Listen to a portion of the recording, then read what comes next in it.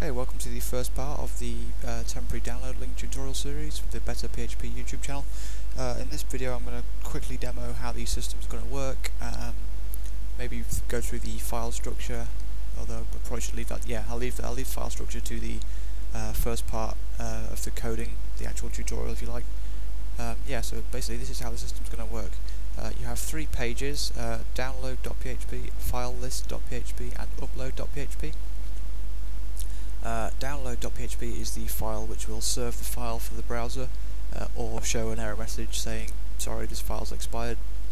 Upload.php is the one that uploads the file to the server, and file list is just basically a quick table I knocked up just to quickly list the files, so you have to basically type the ID manually for the download.php file. Okay, so basically let's just quickly upload a file. I can show you how it works. This is the upload page. This top box is the number of minutes you want the link to last for. So I should really have labelled this, but never mind. Let's just set that to 10. Let's browse for a file. Let's just pick my wallpaper. Let's hit upload. You see the file's uploaded. We now go back to our directory index and just go to file list. So we have two files. This one is one that I uploaded quite a lot of days ago. Basically I wanted to do that so I could show you how the error message works.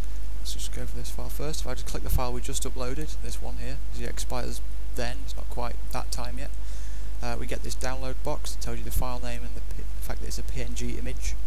If I just hit OK to open this, my download list there just appeared like that. Good. But you see we get the image basically. This image. My wallpaper right now, if you're interested. So there you go, it works. Good. If we go to one from a few days ago, you see we just get this message that says this file is expired, and then it can't be downloaded, obviously. That's pretty much it for this video, really. Just wanted to quickly show what's going to happen, how it's going to work. So, thanks for watching, and hopefully you'll join me in the second part where we get to the more interesting stuff.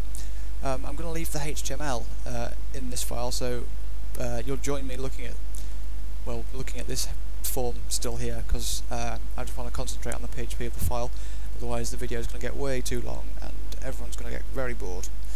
If you do need to know how have the HTML form explained to you for a file upload, check out the file upload tutorial in the basics section.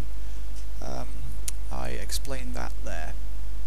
Okay, thanks for watching. See you in the next part, hopefully.